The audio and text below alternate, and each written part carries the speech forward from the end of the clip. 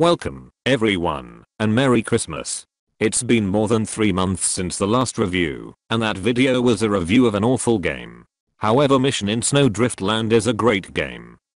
There was another Mission in Snowdriftland, or as it's called, a Pixo in Action, Mission in Snowdriftland made in 2006 to advertise Nintendo products, and it was like an advent calendar. Every day a new level opened from December 1st to the 24th, and it was promptly taken offline on January 16th, 2007.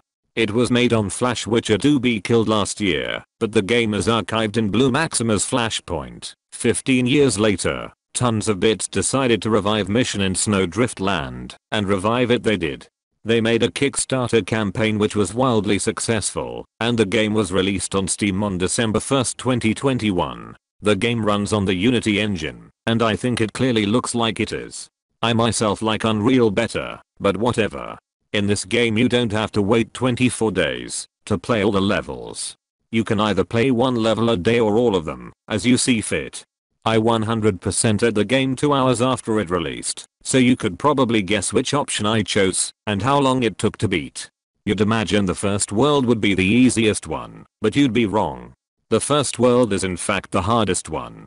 Mostly because of those damn skeleton fish which slow you down almost to a dead stop, which means you fall into the water and die.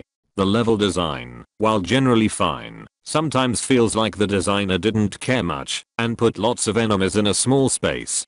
If the Discord overlay is active and you try to record the game, you'll experience severe FPS drops. At least I did. I'd advise you to turn off the overlay. The game's got some nice pixel art. To me, pixel art, if done right, cannot be compared to anything else. It can be so beautiful.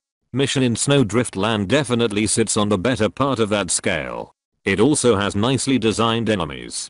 Imagine running around as a snowman jumping on the heads of penguins, rainbow worms, and encountering fire bees and golden scorpions in a volcano.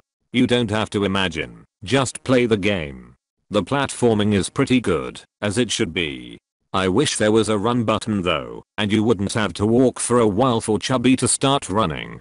For achievement hunters, this game is a must-have. As I mentioned earlier, I got all the achievements in 2 hours, so this game will boost your achievement count by quite some.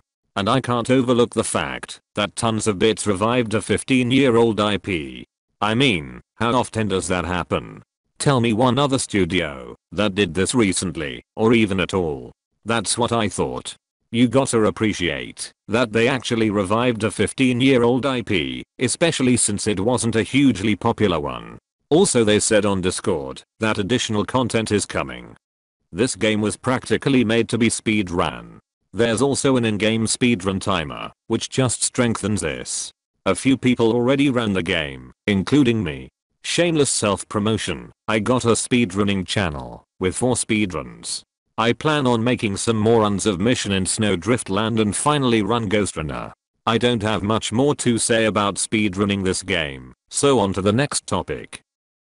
Is it worth the price? Maybe. I would say yes.